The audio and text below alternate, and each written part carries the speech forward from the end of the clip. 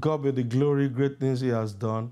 He has brought us to see this beautiful and glorious day. My name is Akinkunmi Thomas. I pastor one of the parishes of the Redeemed Christian Church of God called Living Bread, Newcastle. And today, we'll be looking at the open heavens as authored by the General Overseer of the Redeemed Christian Church of God, Pastor Adeboye.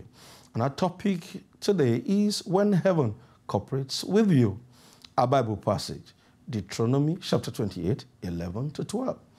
And the Lord will grant you plenty of goods in the fruit of your body, in the increase of your livestock, and in the produce of your ground, in the land on which the Lord swore to your fathers to give you.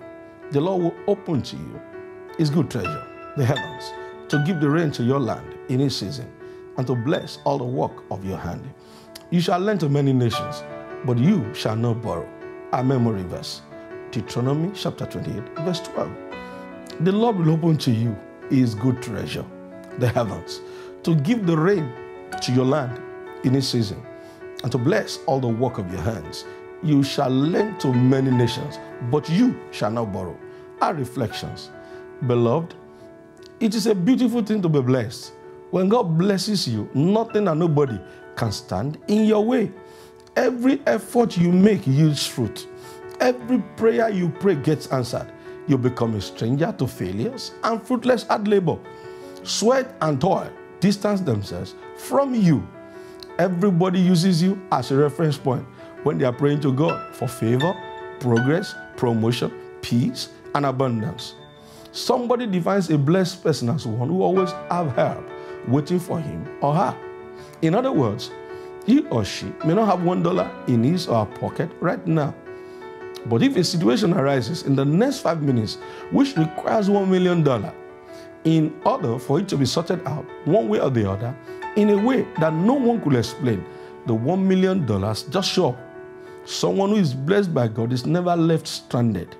Help will always show up, even at the very last moment.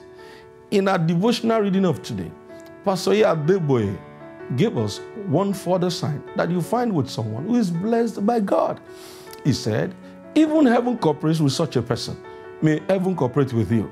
The moon, the sun, and the stars will cooperate with him or her. Such a blessed person will be able to operate like Joshua, who commanded the sun not to set and the moon not to rise because he was on a divine assignment that must be concluded that particular day.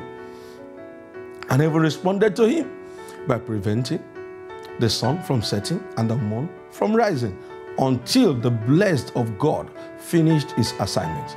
I pray for you and myself that the sun of your lives will not set until we have finished our assignments in the name of Jesus Christ. You and I and the members of our families will not die before our ordained time. We will not expire suddenly. We will fulfill the mandate of heaven in the name of Jesus Christ. All the forces of creation will cooperate with us so that we can finish our assignments. As we carry out these assignments, I pray that we will not struggle, we will not toil. The grace of God will be made abundantly available for us, and our efforts will be fruitless. Why don't you join me as we all do our best to align ourselves with the God of blessing, as we proclaim our commitment to our Lord and Savior, Jesus Christ, the Son of the living God. May God bless you and prosper the work of your hands. May the heavens cooperate with you. And our prayer point today is this: Father, let every element you have created combine forces to give me a smooth ride into the destiny you have created for me. And it's my earnest prayer for you that you will fulfill your God-ordained destiny, and heaven will cooperate with you, and your joy will be full. Thank you. God bless you. Have a fulfilling day, and your joy will be full. In the name of Jesus. See you again. Bye for now.